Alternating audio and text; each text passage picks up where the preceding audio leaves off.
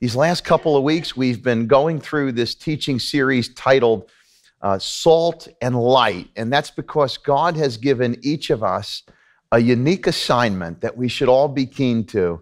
And that is, he said that we are the salt of the earth and the light of the world. And by the Lord Jesus doing that, he was giving you and I particular assignments that we want to follow, assignments that we want to keep, and we want to know how to do it. Now, I just want to make an observation right at the top, and this is on your outline as well, is that it will be hard to be the light of the world if our light is out, okay? Pretty straightforward there. And so one of the things that when we study the scriptures, we see that light is a metaphor for goodness. Light could be understood as being in fellowship with God, being on the same page with God. And certainly all of us, whether you have a lot of years experience or a few, or you're just starting out, certainly all of us could attest and share that when we have the peace of God and when we are mindful of the promises of God, no matter what problems or pressures or pains that we are enduring, there is an unmistakable peace that is over us. And so when we talk about light, it's all encompassing in that God wants us to walk in the light so that obviously we could be blessed, but also that he has called us to be the light of the world so we could share those blessings with others. But all of that is for naught if we're covering the light or if light is not in us at all. And so I want to direct your attention, it's right there in your notes, and we're going to be looking at today the 11th chapter of Luke's gospel. And we're going to start in verse 33, and I want to talk with you today about light in you, light in me, and how that is God's will for us. That we would have this light that comes from God, this light that is Jesus Christ, and how very important that is to our own spiritual life, our mental psyche, our overall walk with God. And so take notice here in verse 33. This is Jesus speaking. And after we read the verse, we'll talk about how this fits into the overall context of this chapter and this message series that we've been doing these past couple of weeks. Jesus says, "No one lights a lamp and puts it in the cellar or under the basket." Nobody puts it in the basement, in other words, or under a basket to cover it. Instead, they put it on a lampstand, the Lord says, so that those who come in may see its light. Think about that for a second. When you come to a house, perhaps there is outdoor lights, and you wouldn't see a basket over those lights. Those are entry lights for a reason. You might have one in your foyer or your hallway, and that's there to illuminate so people could see where they're going. So we understand what Jesus is saying, at first blush, but this also fits into a larger context. What he's actually talking about, he's using light as a metaphor for evidence of the grace and mercies of Almighty God. You might say, how? Well, the previous verses, Jesus was telling those who were there, which were a lot of people, a lot of Jewish people, a lot of religious leaders, the crowds that were following him. He was saying that an evil generation asks for a sign. He's saying, you don't need a sign. A sign has already been given. Signs have been given. And then he said this. He quoted a reference to a historical figure, the Queen of the South, also known as the Queen of Sheba, from 1 Kings chapter 10, verses 1 through 13. He says, the Queen of Sheba, she believed, and she had far less information.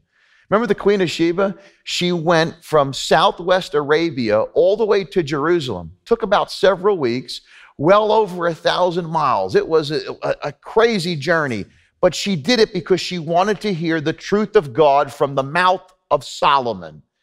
Then Jesus gave another example. He said, how about the Ninevites, the people of Nineveh? They were idolatrous people, but at the preaching of Jonah, even they believed. So what is Jesus saying? He's saying that people in other generations with far less information, they believed faster and more devoted than you did. The light has come and you're choosing not to believe it. In fact, you're saying that I'm repressing it. But indeed, I am the light of the world. I've already told you that. So he's saying that it would be foolish for me to suppress the very light that I've come to share with you. And in other words, you have no excuse not to have light in you because the message has been given, the message keeps coming, and there are people who have had far less opportunity than you, like the Queen of Sheba, like the people of Nineveh, and they still believed. See, there are a lot of people that say, I can't believe. I want to tell you, there's not a human on this planet that could say that. It's a matter of the will. I will not believe because Jesus has given us so much information, so much evidence, whether it be historical evidence, whether it's just practical understanding, whether it's archaeological discoveries. There's enough evidence there if you do your due diligence. So what's the point? What is keeping these religious people here in chapter 11 from believing? Well, I'm going to tell you what it is. Some of us are very good at it. It's what we call stubbornness. Do we have any stubborn people here today, okay? Do you know any stubborn people? Okay, you might know a few, okay? So write this first principle down. If you're going to have light in you, if you're going to have the light of God in you, avoid stubbornness to make changes. Can you say that with me? Avoid stubbornness to make changes. See, when God shines his light in your life, you have to be willing to make a change. And the people of Jesus's day, they weren't willing to make the changes that God was showing them. And again, it wasn't for lack of evidence because the evidence was right in front of them. In fact, again, he's referencing other people who didn't have this privilege of having the Lord in front of them. You and I have the Bible. We come to church every week. We have tremendous opportunity. And when God shines his light on me and shines his light on you, and he's trying to show us something that might need to change, maybe it's a sin that needs to be confessed. Maybe it's an attitude that's not right. Maybe it's things that we're doing that we shouldn't be doing, but we're justifying it. Guess what? When God shines his light, we have to be quick to make the changes. Because in order for the light to be in us, we have to be willing to make whatever adjustments, whatever transformations that God is putting before us. And so let me ask you a rhetorical question, or a question that's just between you and God. What changes has God been putting on your heart?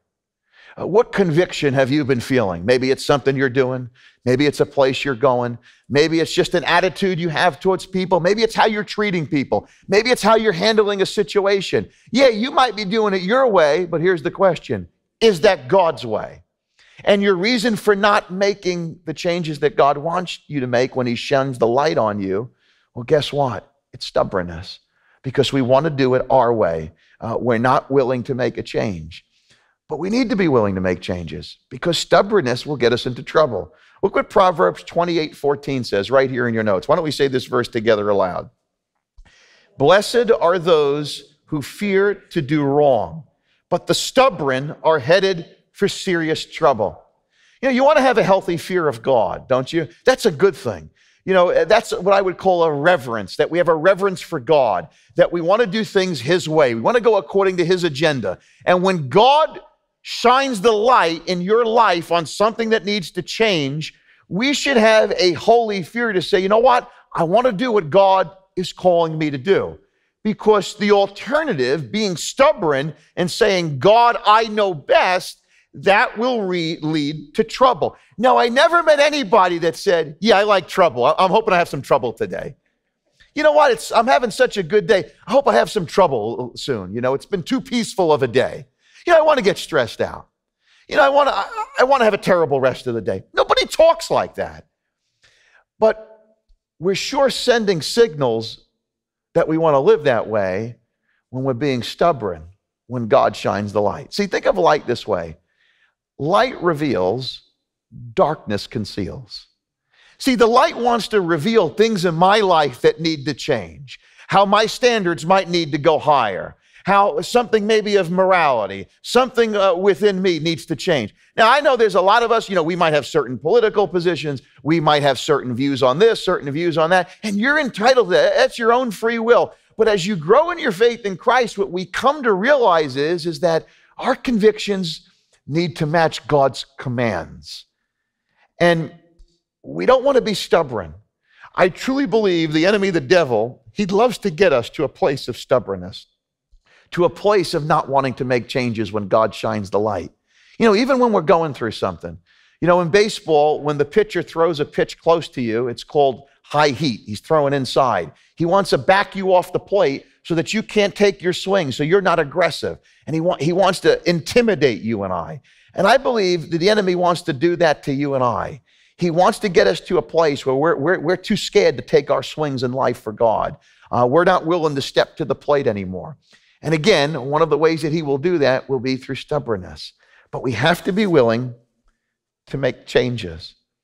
We have to be willing to make quick changes. See, oftentimes we think, you know what, I got to go fast, fast, fast in my life for God. That's going to lead to spiritual breakthrough. That's how I'm going to be the light of the world. On the contrary, if you're willing to make changes, listen, we make wrong decisions. And when God shines the light, we want to get it right. We got to be like a cheetah. Now, you might say, well, what does a cheetah have to do with the Bible? Well, God created cheetahs, first of all. Second of all, they provide a great illustration for changing. If you've ever watched a cheetah run down an antelope, you know that they're pretty fast cats. But as it turns out, speed is not the reason for their prodigious hunting skills. Several years ago, New York Times published a research project on cheetahs, and it revealed just how nimble, just how flexible, just how agile they are, and how that results in them being a danger to their prey, and ultimately why the antelope doesn't have a good shot. The study reveals the following. Cheetahs, they run as fast as 58 miles per hour. Now, my very first car, a Dodge Dynasty, only went up to about 52, by the way, okay? If you hit a bump, the windows came down. The one good thing, well, two good things about that car. One time I got hit, it was like being in a tank, okay? The new car didn't stand a chance. The other thing that I loved was the front seat was like a sofa from the 1950s, okay? We're very comfortable, okay, there. A little too comfortable, okay? This is before massage seating, okay? But nevertheless, the cheetah goes 58 miles per hour. Imagine that. The average speed over the course of their running is 33 miles per hour. Now, it goes on to say that their high-speed runs accounted for only a small portion of the total distance that they travel over the course of a day, the research found. They also saw that the cheetah, now this is what's interesting, the cheetah could slow down by as much as 9 miles per hour in a single stride. And it also goes on to say that this helps in their ability to hunt their prey because they're so agile. They're able to just break speed right away and then make a turn. And they said that was more impressive than their, highway braking speed ability. The cheetah often could also decelerate before turning, and that also enables them to have an advantage and to be nimble over their prey. And the story just is communicating here that cheetahs are able to make changes very quickly, and that enables them to really be successful with their prey. Now, let me submit to you today that we need to be, spiritually speaking, like a cheetah. We might be going this way, but when God says change, we got to do it. And when God says go this, we got to be quick. We don't need to pray about things God has already told us to do. You know what that's called? That's called making an excuse. I'm going to pray about it. No, you don't need to pray about things God has already said a long time ago, or things God is confirming through his word and through his spirit. We need to be people who are willing to trade in our stubbornness for the significance that God wants to give us. See, in life, you have to be willing to give things up, ultimately to go up, right? It was Dwight D. Eisenhower, who in two of his most notable positions of leadership was a general and president of the United States, of course, once said it this way: there is no victory to be had at a bargain basement price. If we're looking to get out cheap on God, then we're not going to grow to the potential. We're not going to realize the blessings that God has for us. If we're too busy being stubborn, we shouldn't expect for the success that we want for God to give us. It's not going to happen. Whatever it might be, mentally, emotionally, relationally, financially, spiritually. God wants to do a work in my life and in your life. And if I'm too busy being stubborn, guess what? It's not going to happen. And He came to be the light of the world. He came to be very clear with this information for you and I to make changes, and we need to be willing to. We got to stop waiting around. Stop trying to spiritualize everything. Stop trying to philosophize everything. We got to seize the opportunity as it comes, but we have to be preparing for the opportunity. We should be preparing for God to show us things in our life. Maybe it's something to serve Him more. Maybe it's something to give more, to do more, to pray more. God wants to do works in our life, but we got to prepare for the opportunity. You know, the great basketball Hall of Fame coach John Wooden, who was a strong believer, by the way, said it best. If you're preparing for the opportunity once it comes, you're already too late. In other words, you got to prepare in advance before the opportunity comes. Don't wait for the opportunity and then start your preparation for greatness. You start preparing in faith, trusting that God is going to tell you some things, show you some things. He's going to reveal light in your life to help you go forward. And the only thing standing in your way ultimately is your own stubbornness. We got to remove that reluctance and trust God. We got to get out of the boat. We got to stop deliberating over it, and we just got to do it. Here's a conversation I once heard, and I wrote it down, okay? Dear optimist and pessimist and realist, while you were busy arguing about the glass of water being half full or half empty, I drank it. Sincerely, the optimist, okay? What is that saying to you and I? If there's anybody on the face of the planet that should be optimistic and hopeful, it's you and I, because we're children of God. We shouldn't, at any time in our life, be fearful of what God wants to do. We should be looking, craving His light to shine in our life, because we are optimistic, we are hopeful that God is going to do what He's going to do. So we should be preparing for God to show us what's next. We should be preparing for God to open a door. We should be thankful when God reveals something in our life and that may not be right, and God says, no, it's got to be this way. We should be like the cheetah and make the change. We don't want to be like the sloth and be slow, okay? We got to be like the cheetah. We want to be the type of person that is seizing the opportunity for change. We want to address any stubbornness in our heart that's saying, I know best, God. I've always done it this way. Well, this is how I feel. Well, this is what everybody else is doing. I'm entitled to this and I'm entitled to that. Now, you could keep living on Excuse Boulevard and go your life that way, but you're never going to realize the true blessings that God has for you. And as Jesus was communicating this, once again, He was saying that it would be foolish for me to hide the very light that I am. I have come into this world that you might know. And so we want to take all of this to heart. In fact, God wants you and I to also know that when we become believers in Christ, He wants to take that stubbornness out so that our heart can be receptive to all that He's going to give to us. Now, this has always been His plan. Look what it says in Ezekiel 36, 26 to 27, speaking about Israel and their restoration. God said this, I will give you a new heart, and I will put a new spirit in you. I will take out your stony, stubborn heart and give you a tender, responsive heart, and I will put my spirit in you so that you will follow my decrees and carefully obey my regulations. See, God is at work in my life and your life. He who has begun a good work in us, Philippians 1:6, is faithful to bring it to completion. God is working on me and working on you. We have to get rid of the stubbornness so we can make the changes that God shows us to make. Look at this second principle here. I filled it in for you already there in your notes. Why don't we say it together?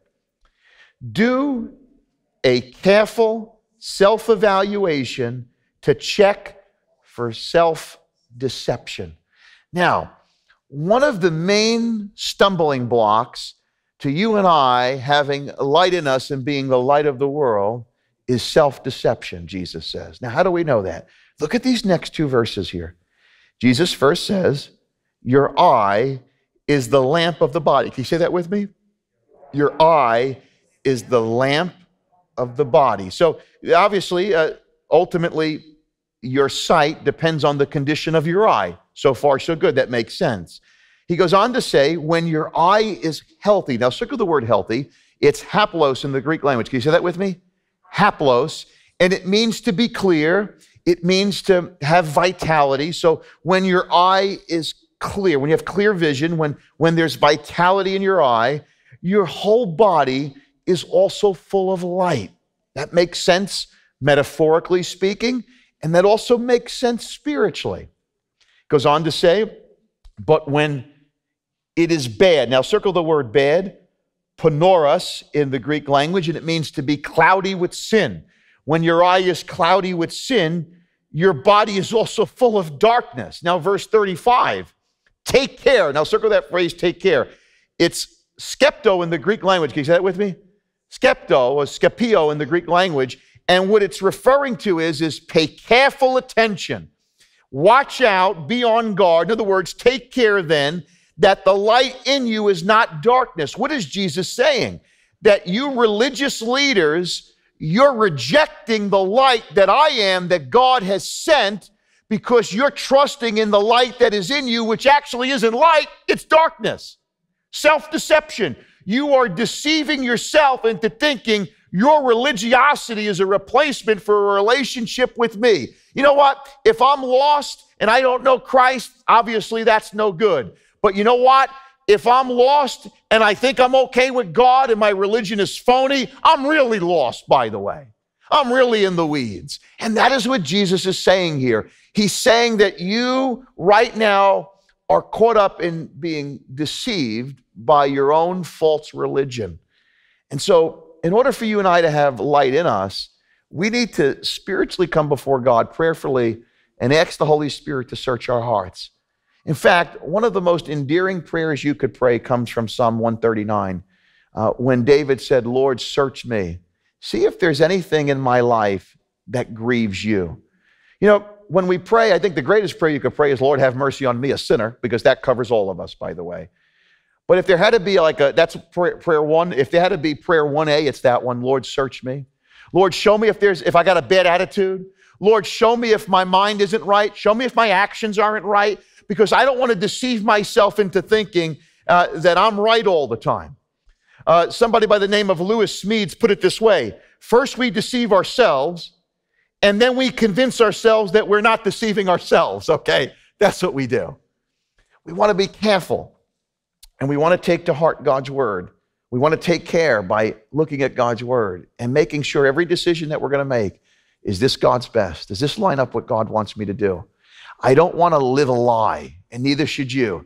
See, if we're going to live a lie, we're going to claim that this isn't sinful, or we're going to claim that this is okay that I'm doing this or that. We could do that, but then we're not going to be walking with God the way that he has willed us to do. And so look what it says here in James 1:22. As you find your place there in the notes, the verse is also on the screen. This is without question a strategy for preventing ourselves from being deceived by our own feelings. Look what it says in James 1:22. Let's say it together aloud. But be doers of the word and not hearers only, deceiving yourselves. In other words, it's not enough just to hear the Bible. It's not enough just to read the Bible. Those are good things. But God's intention is that we would actually put it into practice. When God shines the light, we don't want to be stubborn. As we do this self-evaluation and the Spirit reveals things in our life, we want to make sure that, again, we're not walking in this self-denial episode one after another, that we want to be real and honest with God. Because over time, the more we lie to ourselves, guess what? Statistics show, psychological research shows that we actually start believing it. I heard the story about a man who was allegedly involved in a bus accident while he was riding his bike. The case was being litigated by F.E. Smith, who was a very capable lawyer, a capable British lawyer. He was Attorney General from 1915 to 1918. He was known for being very witty in the courtroom. And so he asked the young man who was bringing a case against the bus company about his injury on his shoulder, and he said, "Sir, please raise your arm up as far as you can right now." And so he did so, grimacing and in agony he was showing in his face, and he lifted it up like this far. And the lawyer said, "Thank you very much. You may put it down."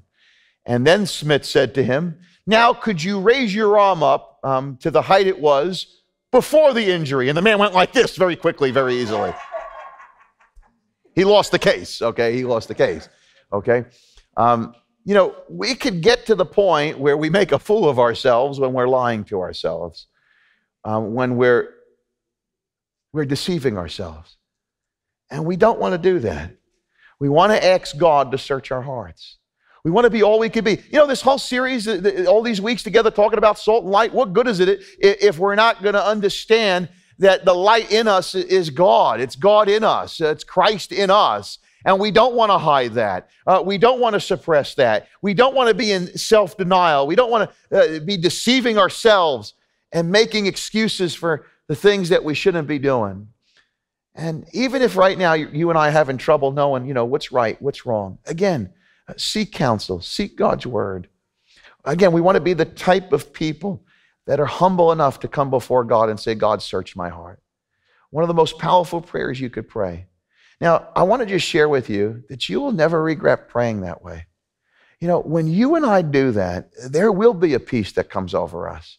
We will experience the confidence, a holy spiritual confidence in our life when we are saying, "God, search me." You might be familiar of what it says in 1 Corinthians chapter 11, when they have that whole discussion on communion, right? The Apostle Paul is saying that if you're going to partake of communion, you got to examine yourself. Now, what was he saying there?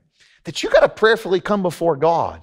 Because if you don't, what you're doing is you're disrespecting the sacrifice. It's kind of like with our flag. What if we took this flag down and we said, "You know what, everybody could do whatever they want to the flag." Well, somebody might correct me and go, "Well, people could step all over the flag. People could do this to the flag." Somebody will correct me and go, well, that's why the men and women, they fought for that privilege to be able to do it. But it doesn't make it right. It disrespects every man and woman that has put on the uniform. And it also shows that we are ungrateful that we live in a free nation. So everybody who wants to disrespect in America, by the way, all the people that think America is terrible in the news, have you noticed they're all multimillionaires? I think America's not so bad, is it? But here's the thing, you think it's so bad, maybe move, I don't know. If it's so bad, leave. Either close your mouth and contribute and help fix what's broken, or go buy a one-way ticket. And so Paul's point in saying you got to examine yourself is because you don't want to trample on the sacrifice that has been made. By not examining yourself and partaking of communion or trying to fellowship with God, and you haven't asked the Spirit to search your heart, it's showing a lack of reverence for a holy God. It's not remembering what he has done for us on the cross. And we're deceiving ourselves. And we want to be obedient to the word of God. And so take care, take heed, Jesus is saying, that the light in you is not darkness. Make sure that you're not playing church. Some people play church. They think because they might get a title or they hold a tambourine or guitar or clipboard or something like that, that they're spiritual. Guess what? You might be deceiving yourself, because it can't be both ways. Either the light's in you or it's not. Isaiah made it very clear, woe to those who call good evil and evil good, darkness light and light darkness, right? We're living in those times today. There are people who might claim the things of Christianity, but they're certainly not the light of Christianity, because the light is not in them. And it's dangerous when you think that there's light in you when there's really darkness. It only comes from Jesus Christ. And we must realize that he is the way, the truth, and the life, and nobody comes to the Father but through him. I did a funeral for a cop this past week. He, for 35 years, he served in the NYPD. And I was asked to do the funeral. He had just retired, and he had passed away. And the family asked me, and I spoke with the widow, and she says, you're not going to bring any, rosary beads or crucifixes up there or anything like that. She goes, we just want Jesus to be preached. I said, that's all I know. That's all I know. And not that we're saying that symbols are bad, but we don't want to deceive ourselves into thinking and having any false sense of peace through man-made things. We must realize that there's no other name by which we may be saved but the name of Jesus Christ. Amen. We don't want to deceive ourselves into thinking, well, we got to be politically correct. I don't know about you, but if I'm lost, I want clear directions on where I need to go. And the clear directions are very clear, aren't they? We don't want to deceive ourselves into thinking otherwise. We want to make known very clearly, again, that Jesus Christ is the way, the truth, and the life, and nobody comes to the Father but through him.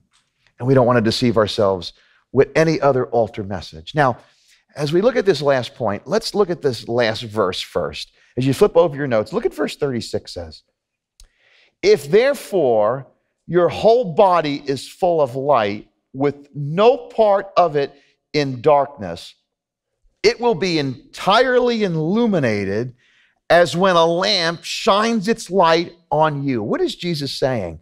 That when your whole body is full of light, well, how does that happen? Well, two ways: belief in Jesus Christ and repentance.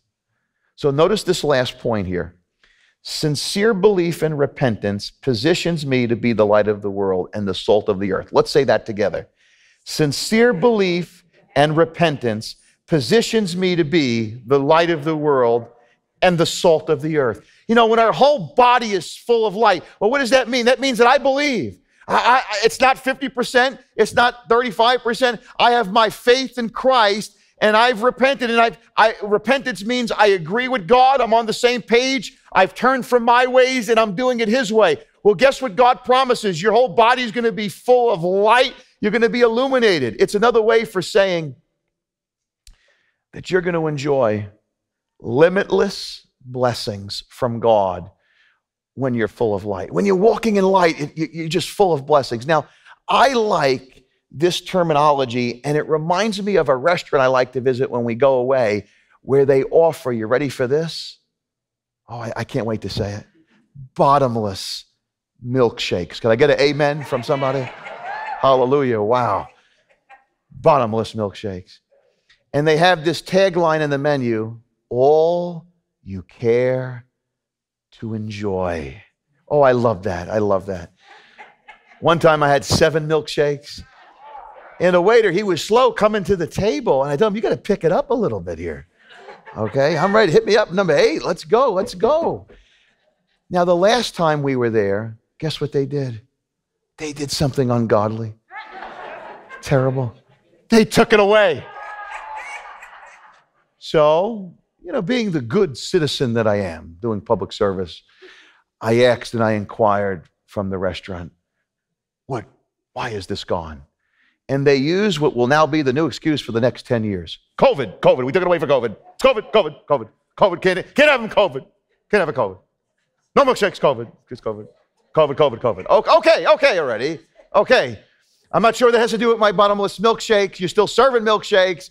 I don't know how that's anything about bottomless, but okay, if that's what you say. But I love that understanding, all you care to enjoy. And I want to remind you that when you are sincere with God, with your belief and your repentance, it's all you care to enjoy. That God wants to bless us with spiritual blessings. He wants to give you more peace. He wants you to have a greater sense of reality of his mercies that renew every day. He wants you to walk and understand that his grace is sufficient. But when we're too busy being stubborn, when we're deceiving ourselves or our own false version or security of religion or anything else we want to make up, we're not going to live in the reality of God's blessings.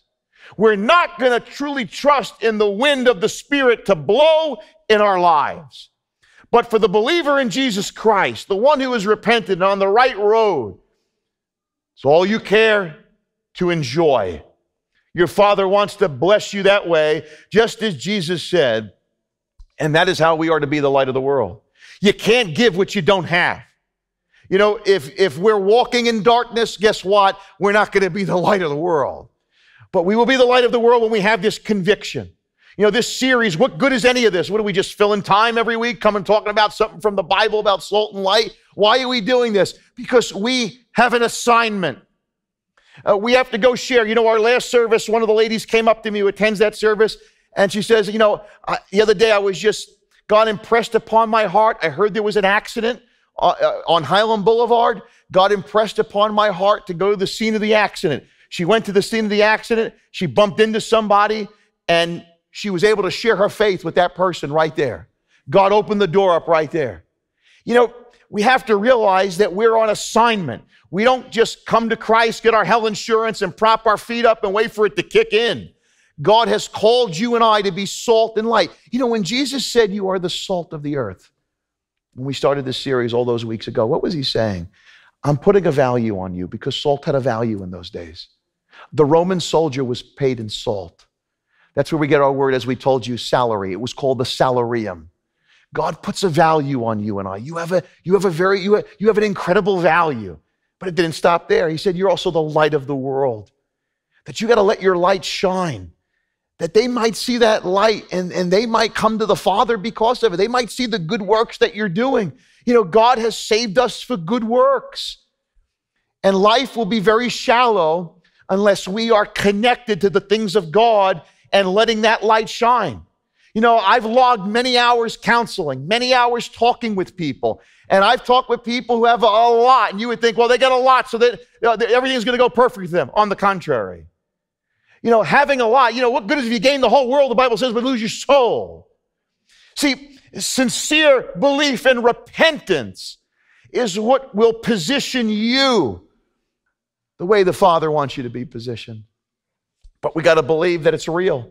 Nobody's going to believe in the light in you if you yourself don't believe in it.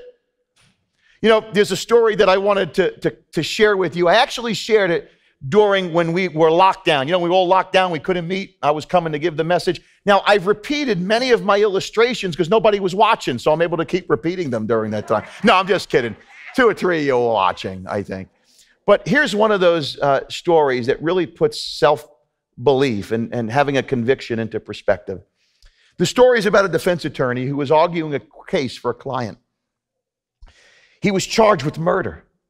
Now, despite the fact that the victim's body was never found, the circumstantial evidence, the story says, was overwhelming. And everyone in the courtroom, including the jurors and even the security guard, for crying out loud, knew that this guy was dead to rights. He was guilty. The clever lawyer decided to go for broke.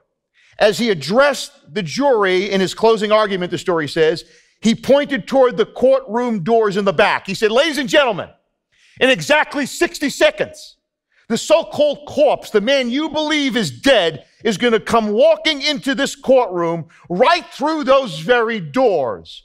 And we can begin counting now.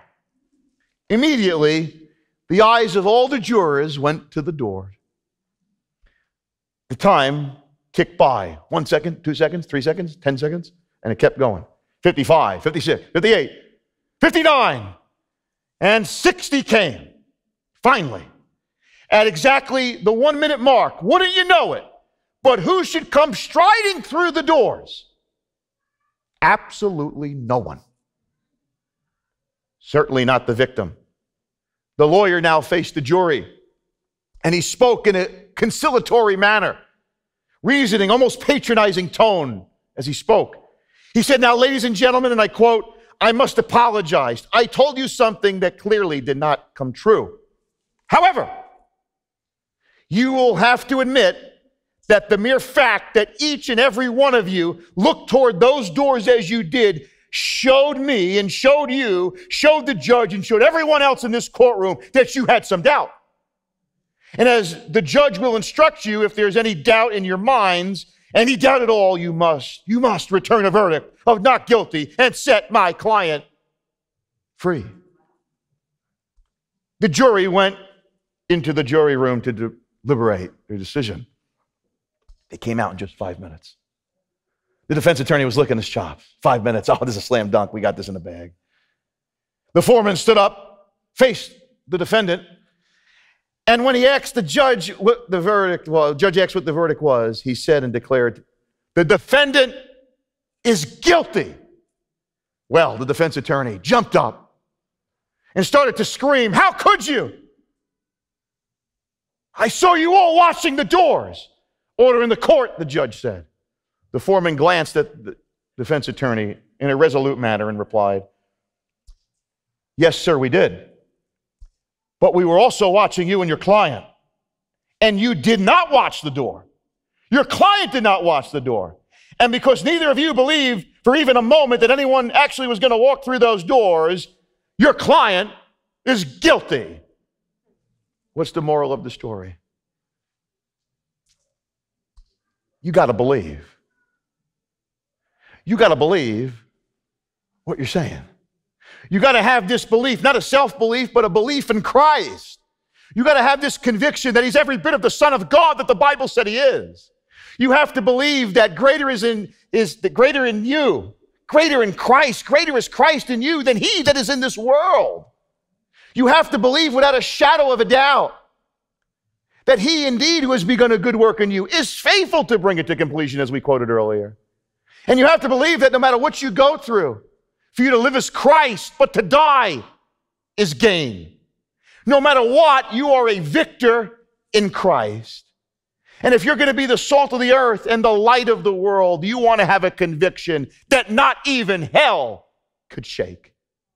Because you know that no matter what happens in our culture, no matter what happens in our country, no matter what happens around the globe, God is still on the throne and Christ is seated majestically at his right hand, and that there's still an empty tomb in Jerusalem.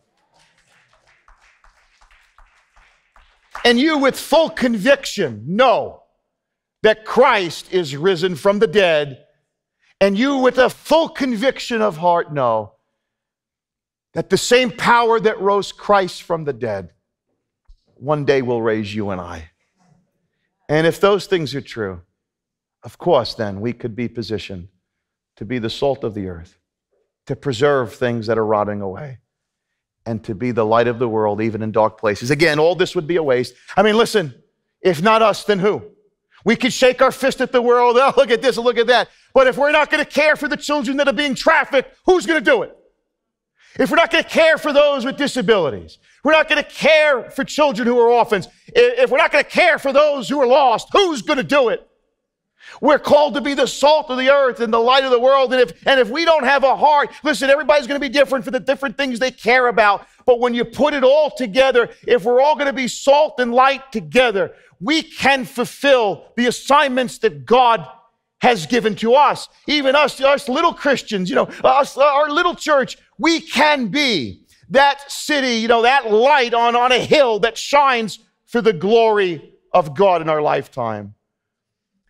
And what better time than now when the world is lost in darkness? What better time than now when they're calling darkness light and light darkness, right? What better time than now? And who better than you and I, children of the Most High God? We're king's kids, we're blood bought. We have a reservation in heaven, right, that we're going to meet one day. But until then, we're here to be salt and light, every one of us. And there's no greater joy. See, our joy is not in great circumstances, because guess what? They don't exist here. Have you noticed that? Our joy is what? Is the Lord. That's our joy. That's our strength. The joy of the Lord is our strength, right? And vice versa. Let us live that way. Let us live with our eyes fixed on Jesus Christ, who is the author and perfecter of our faith, who is the light of the world. And let that light shine through us, that other people might know that Jesus Christ is the King of Kings and the Lord of Lords. If you believe that, say amen. Amen. Let's pray together. Our Father and our God, we thank you for your conviction over our stubbornness. Maybe it's our attitude. Maybe it's our availability. Maybe it's what we're doing. Shine the light, God, that we might make changes. We don't want to be a deceived people. We want to walk in fellowship with you. We want to be in agreement with you, oh God. Help us, oh God. Help us to be sincere with our belief. Help us to be hopeful in the promises that you've given to us. For you've called us to be salt and light. You've called us to be a preservative in this nation, oh God. You've called us to be light in a dark place. Help us to see this, oh God. and to realize there's no greater significance. For we truly believe there's no other name by which a person can be saved but the name of Jesus Christ.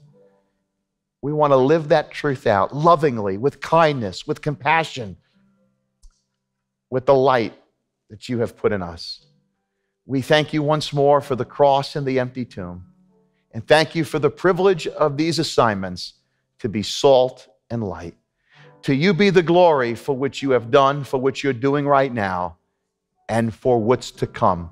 We sow these prayers now. In the name of Jesus Christ, our Savior, we pray. And all of God's people said, Amen. Amen.